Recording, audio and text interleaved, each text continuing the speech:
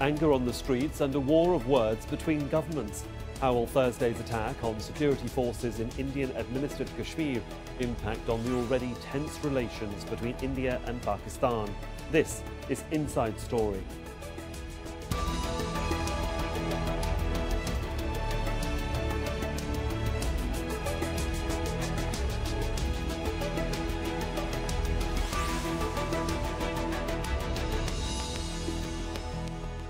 Welcome to the programme. I'm Sohail Rahman. A full-blown crisis is looming between nuclear rivals India and Pakistan.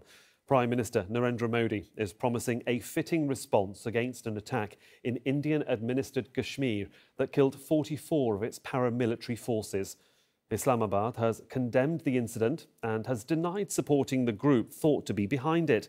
Laura Burden-Manley has more.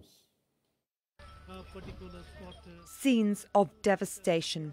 Body parts strewn across the Jammu-Srinagar highway in Indian-administered Kashmir. Dozens were killed when a car packed with explosives rammed into a truck that was part of a security convoy. India's Prime Minister Narendra Modi observed a moment of silence to remember the victims before he gave a strong warning. I want to tell the terrorist groups and their patrons that they have committed a huge mistake, and they will have to pay a big price for this.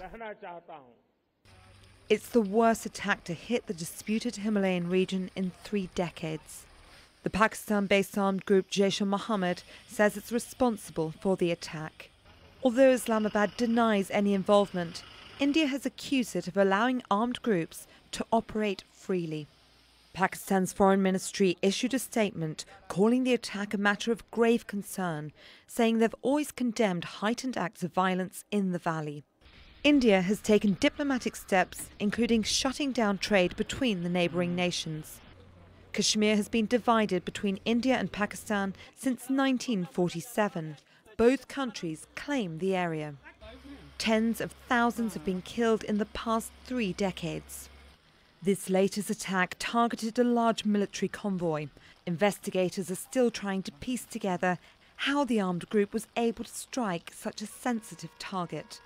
What is the nature of explosion, how it has happened, what led to this explosion, these are all subject of investigation. As India's National Investigation Agency begins its work, activists are on the streets of Indian-administered Kashmir, with many chanting anti-Pakistan slogans. And the government has shut down internet in some areas. The military has imposed a curfew in parts of Indian-administered Kashmir in an attempt to restore calm. For Inside Story, Laura Burden-Manley.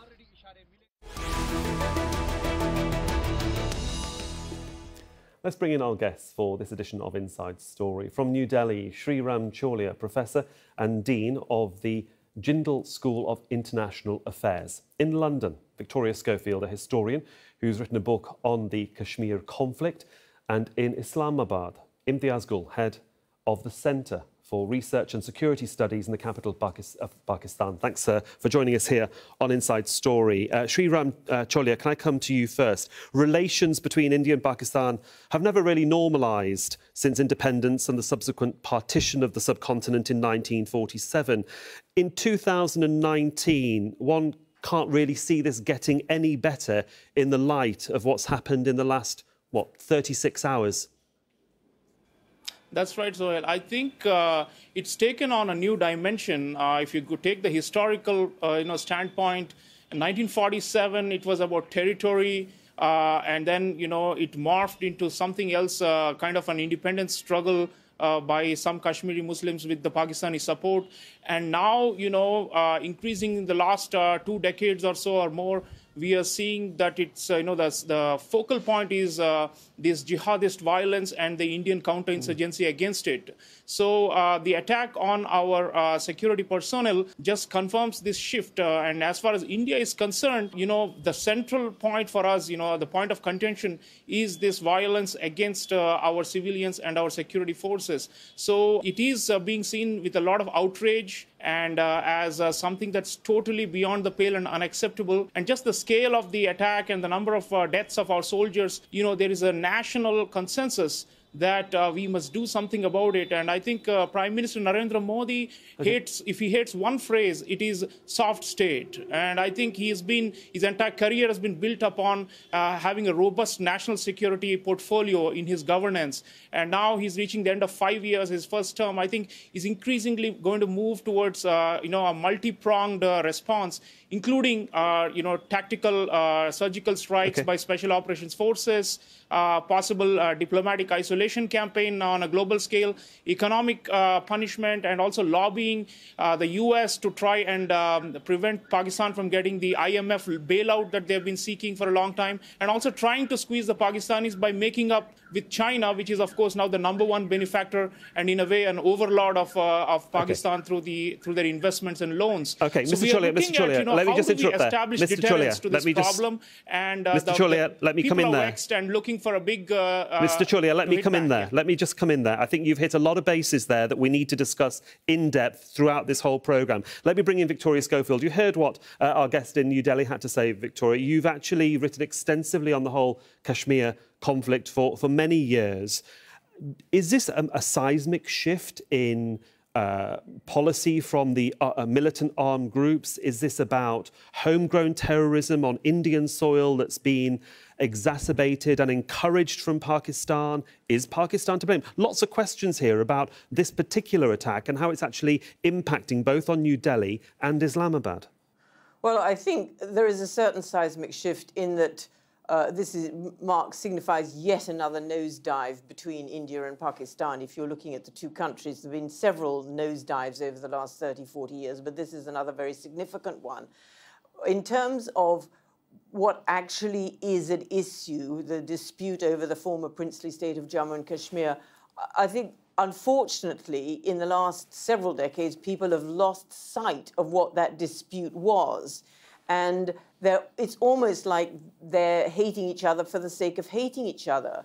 And this is why I think it's absolutely essential for an element of restraint to be used, because actually India and Pakistan, Indians and Pakistanis don't hate each other, but somehow the rhetoric gets whipped up with the two domestic communities that you can almost see this deteriorating into a war situation if that element of restraint isn't used as a prelude to sitting down finally and saying, what are we actually fighting over in relation to Jammu and Kashmir, and we have to resolve it. Let's bring in Imtiaz Gul here. You've heard what the first two speakers have said, and where Victoria talks about restraint is required from the politicians on both sides of the borders. The blame game has already begun, really, as far as New Delhi is concerned, accusing Pakistan of supporting these Indian-based militant groups. Pakistan denies it, as it always does, through its foreign ministry. How long can Pakistan continue to take this sort of position when it's been firmly proved in the past that such operatives are based in Pakistan, do espouse very extremist views about India and how both its civilians and its military should be treated? Why have they not acted? Well, I think in the first place, the person who carried out the attack is a native born in Pulwama, and he may have been attached to the Jaish-e-Mohammed, but the problem is exacerbated by this finger-pointing, instant finger-pointing within minutes of every attack, pointing to Pakistan and equating the act of a non-state actor to that of a state actor. So I think therein the problem lies. Pakistan has banned all these organizations. Pakistan has had its own problems, its own deaths, more than 350 suicide bombings, massive suicide bombings in the last 10 years, which have killed thousands of people. Pakistan never said that it's because of the terrorist infrastructure in India or the Indian support for the Afghan-based terrorists. Many of them are Pakistanis. So somehow the Indian leadership shall have to restrain itself from pointing fingers instantly at Pakistan and engage in dialogue. There are spoilers on both sides, and I think repeatedly we have dealt with those spoilers. So Pakistan, as far as I know, has been trying to wean these people away, pull the rug from under the feet of all these organizations, but it has a socio-political dimension, and that is what is a restraining factor for Pakistan as far as totally deneutralizing or neutralizing these organizations and their huge cadre. It's hundreds of thousands of people learning in their seminaries, following them. So Pakistan has limits to do the things that India wants. Let me just come in there, because you talked about sort of state and non-state actors. I mean, it's the non-state actors such as Masood Azhar, who lives in Pakistan, who's admitted that it's his group and his influence that's had behind this attack. And so when somebody so vocally admits to, if you want to put it any simply, the crime, why can't the state prosecute this man, even though they've banned his group? He obviously has support, does he not, to be able to roam freely in Pakistan? Well, I think there's a very heavy fence that separates Pakistani and Indian Kashmir, and I haven't heard any direct claim from Jaish-e-Mohammed's head or their central leaders that they carried out this attack. There's a statement by a young man, a native Indian origin Kashmiri, and I think now to equate that, yes, you are right, the organization exists here, but I think they are being barred from operating out of Pakistan.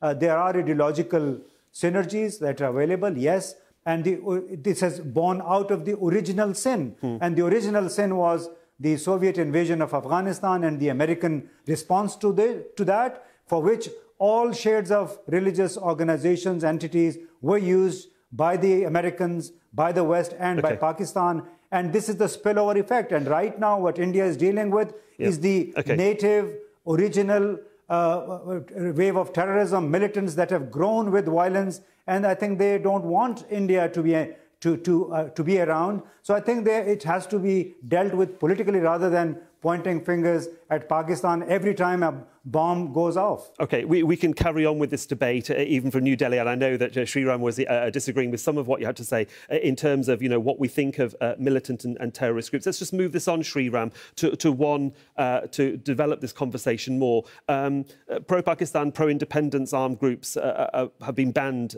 by India, but seemingly operate and in a controlled way, perhaps, in the region of Indian-administered Kashmir.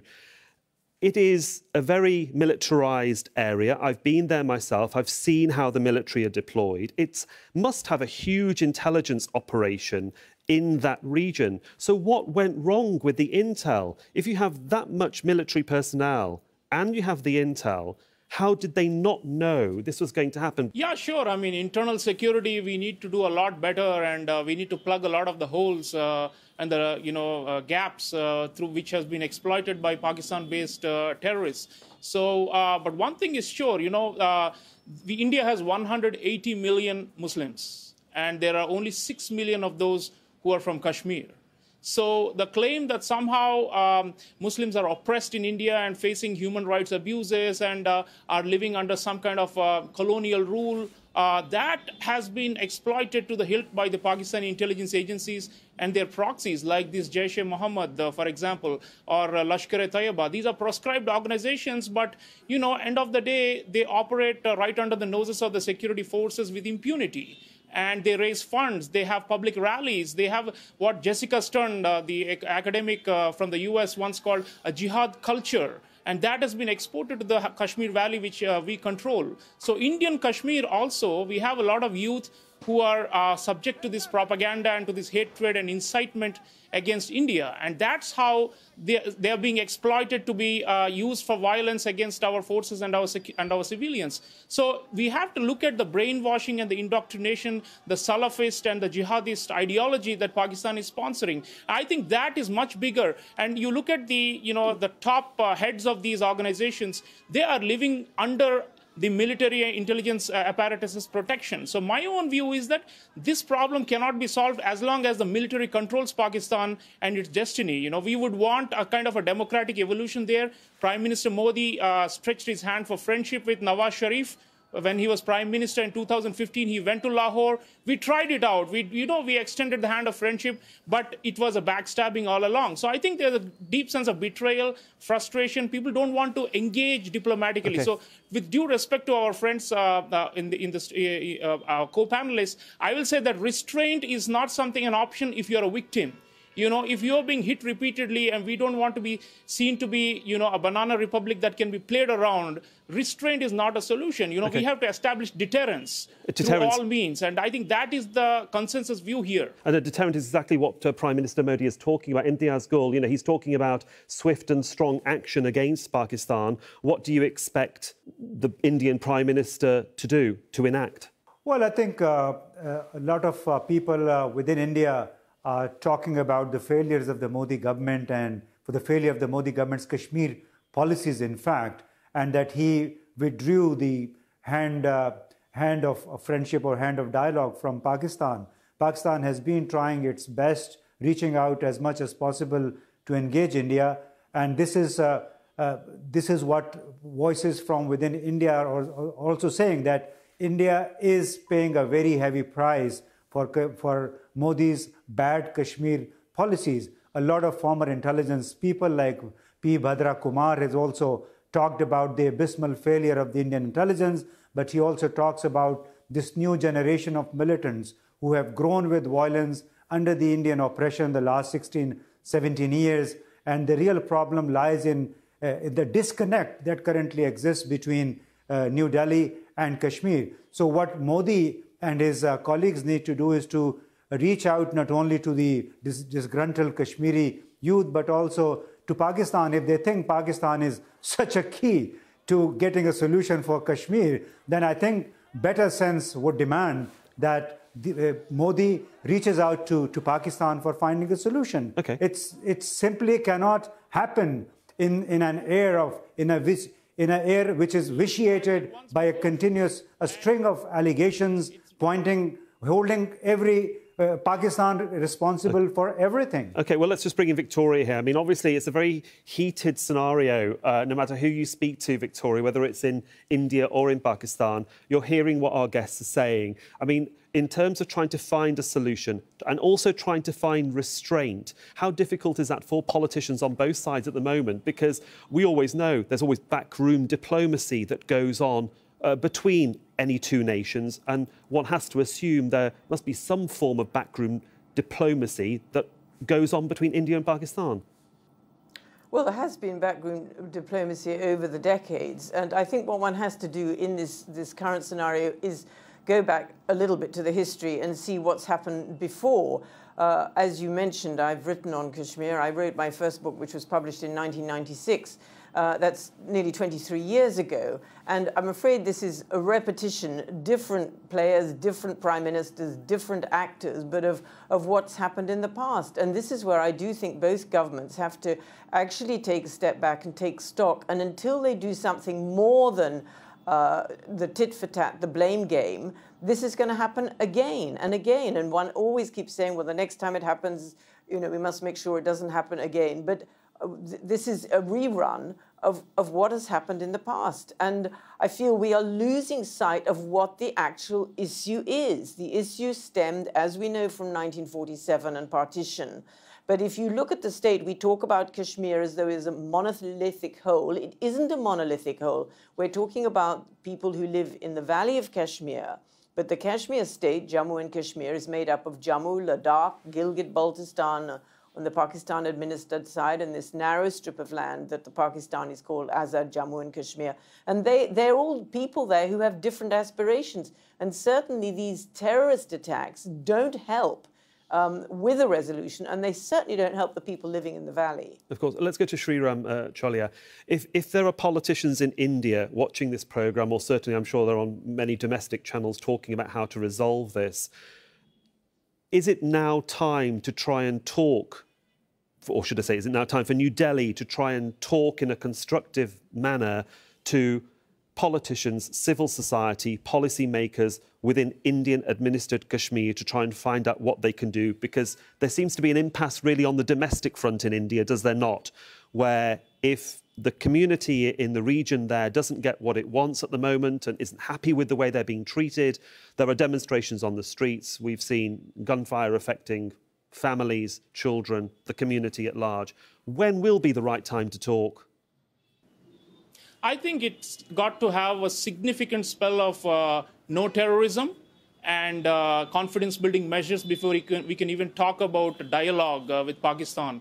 No, I'm not talking about Pakistan, Mr. Chaulia. I'm not talking about Pakistan. I'm talking no. Mr. Chaulia, I'm not talking about Pakistan. I'm talking about the Indian government in New Delhi speaking to civil society in Indian-administered Kashmir. They have Mr. Modi's government has done very little talking. He's opened railway lines. He's opened hospitals. He needs to start talking to the people, doesn't he? No, but Sohail. No, let me get in, please. See, a lot of these civil society you talk about in the Kashmir Valley are themselves separatists. And they are Indian nationals. They are Indian nationals. They are Indian nationals.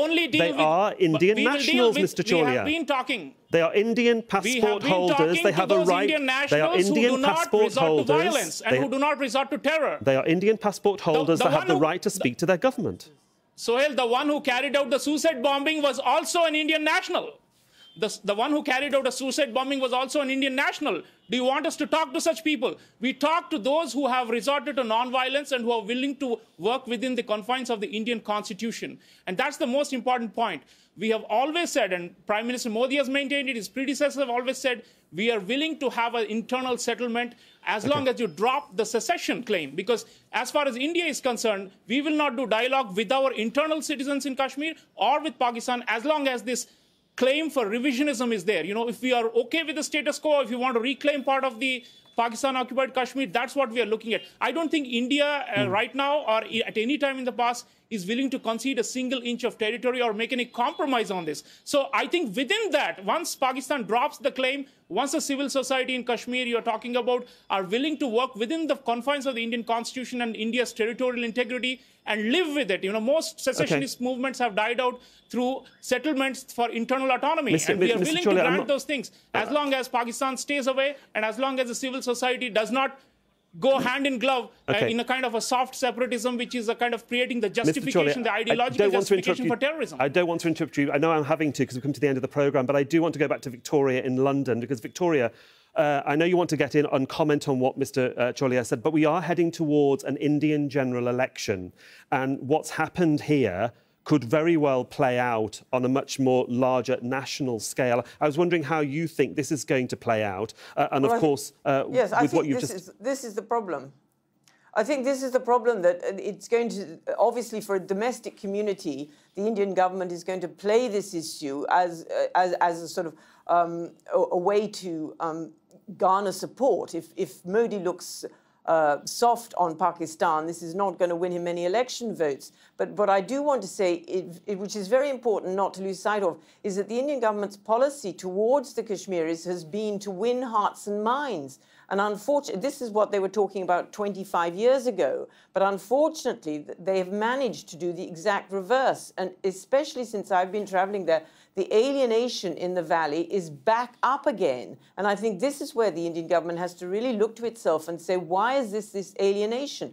Obviously, when you have a high military presence, you're going to have human rights abuses. And it's this cycle of human rights abuses, alienation, that the government has to get out of in order to have this dialogue to win hearts and minds. And it's going to be extremely difficult in this election period. Ideological ground for justifying terrorism is totally unacceptable.